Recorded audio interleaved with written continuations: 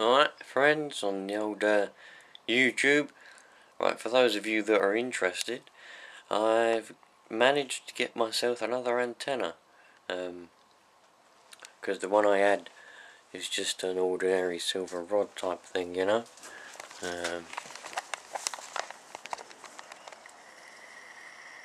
That's my current one.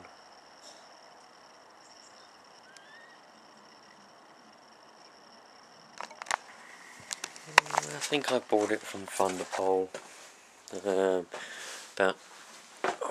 about 2 years ago, a year and a half, 2 years ago, and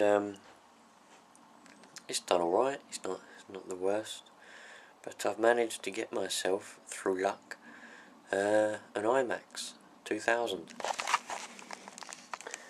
Here it is in the box.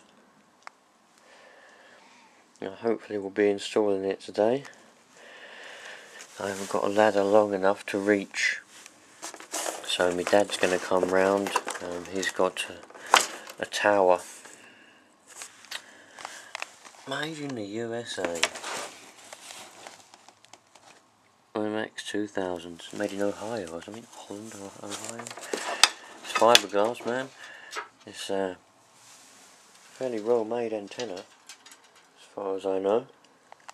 It's got you screw it together. Oh, I'm not even looking at it. You screw it together with screws and stuff. So I'm hoping that it'll perform as well as it's supposed to. People say there's a lot of good things about it, so hopefully it'll be alright. And yeah, I'll make a video. I'll continue the video once it's installed. Shall I? Yes, I think I will.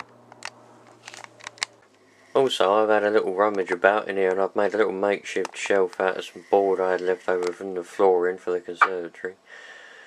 Little makeshift shelf there. So I've got a bit more space on the old desk now. I'm going to put a computer there, I think, put a laptop there.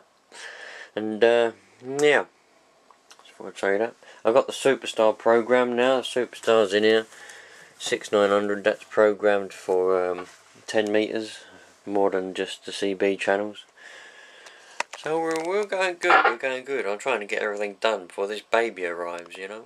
We've only got like 7 weeks to go now, and then the old baby should be popping out. So I want to try and get everything done. You know, the conservatory's up and running, so yeah, man. I'll do some more machine videos soon. I'm going on Monday. I'm going on the blade for a day, so I'll make some videos there, mate. Yep, lovely job. The reason I'm speaking quiet, by the way, is because it's like 5 o'clock in the morning and there's like no one about. Well, there is my old antenna, the old silver rod, all collapsed down, apart from one section. That one was a bit seized up, I couldn't get it to go down, but it done well. I think I might put it up along here somewhere, perhaps.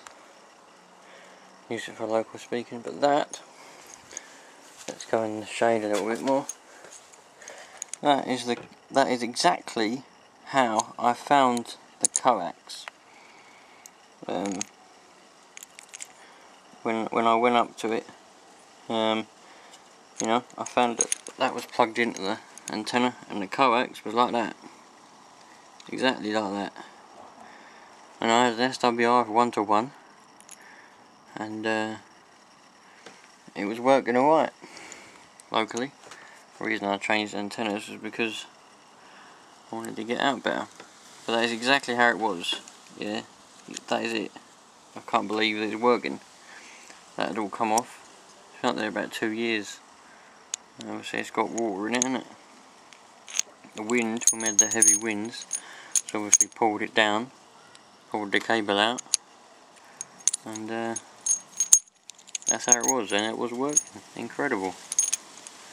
And also, when I pulled the antenna, let it down, about probably 2 mugs worth of 2 mugs worth like that of water came out of it. So it's full of water. So it's surprising it still worked, really. And up there is the new one.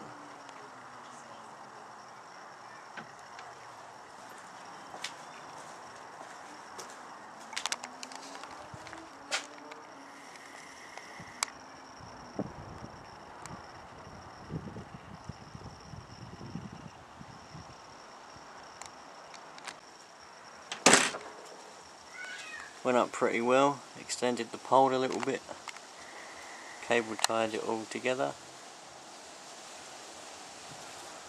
and yeah man, it's working alright so far.